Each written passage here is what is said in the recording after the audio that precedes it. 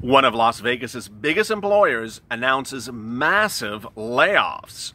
But will those employees get hazard pay?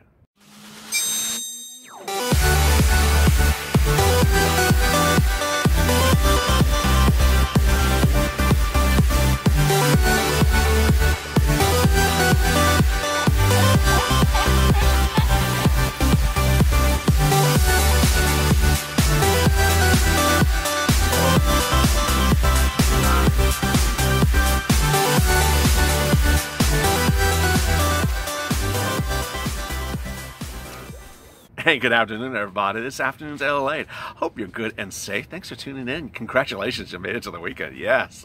Afternoon's LALATE starts every day at 3:30 with a check. Then goes to hazard pay. Then FPUC. Please tune into FPUC. Boy, we have big, great news tonight about that as well. And then finally, rent, eviction moratoriums, mortgage forbearance, and everything all wrapped up into that. Really shocking news, some great news, and some what the hell news tonight about hazard pay, especially for those that are essential workers waiting to figure out when they would actually receive their money. Let me explain what's going on. I mean, hazard pay remains a lot of people's discussions and a lot of people's questions. And let me answer right off the top a couple of questions I've seen permeate and vacillate in the last couple of hours about hazard pay. First, people have asked, can I get hazard pay if I'm a 1099? Yes. Can I get a hazard pay if I'm an independent contractor, sole proprietor? Yes. Can I get hazard pay if I don't have a boss? Boy, that if you have no one you report to, no one at all, and that you are the only indicator of your employment and your work, don't know. I simply just don't know. I had one viewer talk about that he fixes refrigerators at schools, and he has his own refrigerator company. Well, who would apply for hazard pay for him? Don't really know the answer. What makes it confusing is the answers of the previous questions were all yeses. I mean, hazard pay does provide coverage for Uber and Lyft drivers, does provide coverage for a person who, you know, does maintenance at, let's say, at a building and is paid by the building, but they're an independent contractor. But what happens is no one that, you know, is indicative of your employment. It's likely, but I can't guarantee it, it's likely that hazard pay would have it pass through the person who's actually writing you a check. So if you were that refrigerator guy who went to the schools and fixed the refrigerators with your own refrigeration company, if the school's writing you the check, or the school district, they would apply for you. That's why you have to have these conversations. But what happens if that boss is no longer around? What happens if you don't have that job anymore? What happens if you have multiple jobs? I've detailed that a lot on this channel. We have no inherent clear answer about it, with the exception of the last one. If you worked multiple essential jobs during the pandemic from January all the way up to the present, yes, all those different jobs can apply for essential hazard pay for you. I mean, that's really what's great news. But if your boss is nowhere to be found, if the job is now closed, the business no longer exists, and you worked a buttload of hours and you're entitled to $10,000 of hazard pay, and you're like, give me that hazard pay, and it's like, but the boss is gone, the business shut down. What do you do? Don't know yet. This is where Petty Pelosi and her drafting skills really screwed you over. I really don't know.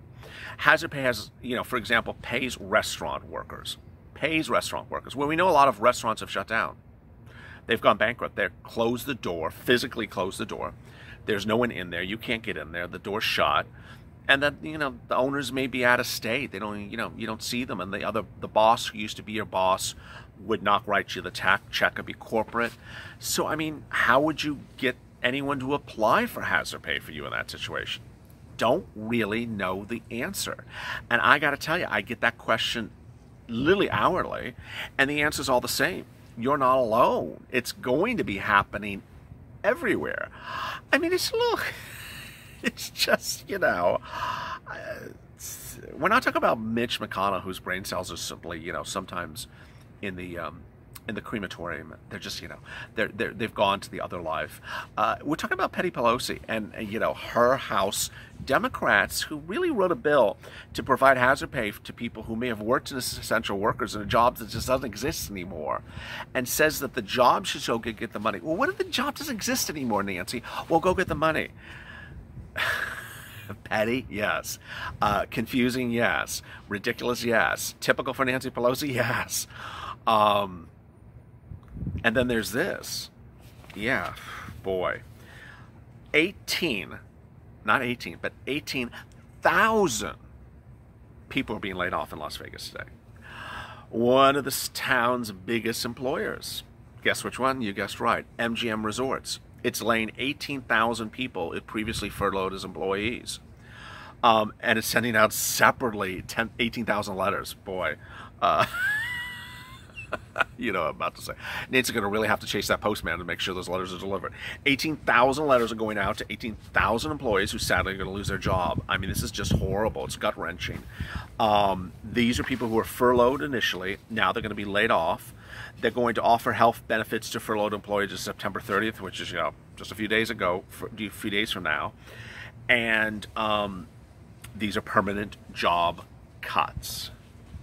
Awful. Awful.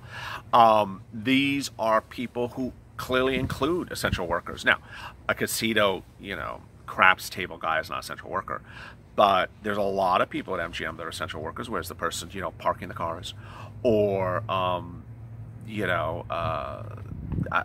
we've gone through what the essential workers are, and now MGM, which includes New York, Park MGM, says that it's just really a tough situation. And the company currently employs 70,000 employees in the United States, but this is just 18,000 and that they're dealing with. Nothing pains me more than delivering this news like this, says CEO Bill Hornbuckle. The heart of this company is our employees and the world-class service we provide. Please know that your leadership team is working around the clock to find ways to grow our business and welcome back more of our colleagues. Federal law requires them to give a separation date if they're furloughing them for more than 6 months. August 31st marks the 6th month of their administrative separation from the furloughed employees. If this sounds familiar, it should. If you're an essential worker and you're worried about your job security, it is not unusual. This 6-month date to give you a notification whether you're coming back or being fired is what is in place for anyone who's furloughed. So if you've been furloughed and you're wondering if you're coming back or not coming back, look at the calendar and look at 6 months minus a few days. That's when you'll find out. And this is bad news. This is not just for Las Vegas. It's for, internationally across the United States, where they actually employ 70,000 employees. So as we sit here today and we wonder what's going to go on with hazard pay, and how, where, when, all those wonderful things. One, as a Purple Power, you really need to ramp it up. I mean, the movement at the moment is really those standalone bills, standalone checks, stimulus checks, standalone FPUC, standalone eviction moratorium. But how about hazard pay? Well, hazard pay is really, unfortunately, going to still be caught up in that monstrous 1,800-page behemoth of a bill that Petty Pelosi thinks is so wonderful. And it's not. And as we sit here today, on a Friday afternoon, we're enduring yet another scandal being delivered by Nancy Pelosi. Petty Pelosi's chasing another person over scandals today, like we've on to our 3rd scandal this week. And nowhere during this time has she given us numbers. Nowhere during this time has she said, is hazard pay still frontline, still remaining in your negotiations? All this week, all last week, probably tomorrow and probably next week as well, she'll say, I'm not coming back unless you Republicans come up $1 trillion. I'll come down $1 trillion. And you know what I'm about to say. I've been tweeting it nonstop. Where are you getting the $1 trillion cut from, Nancy? What are you cutting to save $1 trillion? Is it hazard pay? You know, it is those type of things that people just don't like politicians. They just don't like politicians. When they say things, but they don't explain what they are. Okay, you want to cut $1 trillion from a $3.2 trillion HEROES Act bill, 1,800 something pages. What are you cutting? Are you cutting hazard pay? Are you defunding something else? Are you reducing the amount of hazard pay? Are you just, what are you doing? I have always said that it's not hazard pay, that $1 trillion is just too much. That's clearly something else. But as I sit here today, I mean, the woman keeps on giving press releases and press interviews, like more often that, you know, Starbucks makes a Frappuccino soy latte. It's like, you know, okay, Nancy, can you answer the question? What's happening with hazard pay? What's the $1 trillion you're cutting? I mean, she just doesn't tell us. And, you know, she's not the only one in this group. Steve Mnuchin gave me some numbers and gave us some numbers about, what was it, 3 weeks ago, when he appeared on Squawk Box with David Faber and Jim Cramer. I think because they actually asked him, if I recall watching that video, and, you know, the broadcast, and he started rambling and running off numbers really fast.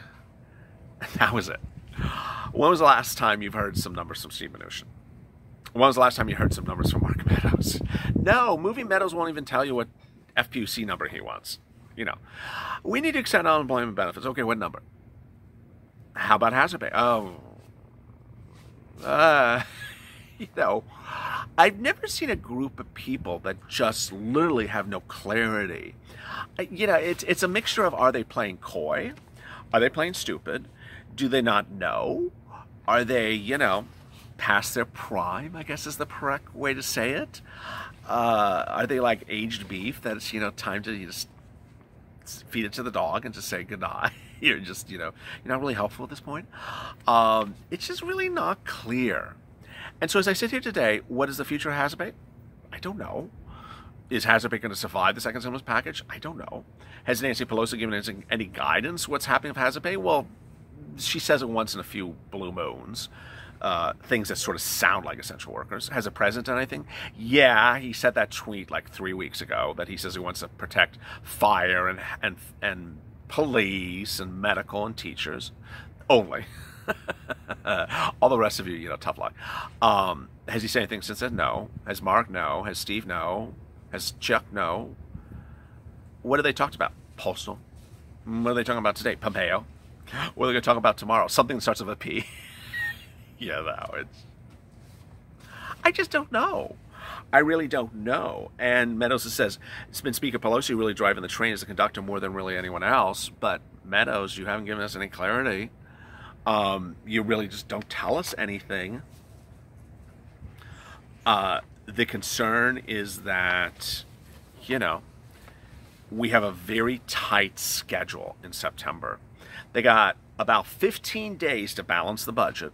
If they don't, the government shuts down. Sorry, essential workers, again. And that Movie Meadows thinks that basically Petty Pelosi is going to do these bills together and going to get them approved at the same time. Well, that's a lot of bills. That's a lot of pages in just 15 days. Do you think they can get it done? Drop in the comments below. Yeah. Hard to say. That could be a very short conversation if they're not willing to meet in the middle. We're not going to budge. Understand, we have to move. They have to move. They aren't trying anything. We have to say to them, we're willing to meet you in the middle. But if you're willing to meet in the middle, then we can sit down and talk. That's you. You call me. I'm going to return your call. Or, okay, bring more money to the table.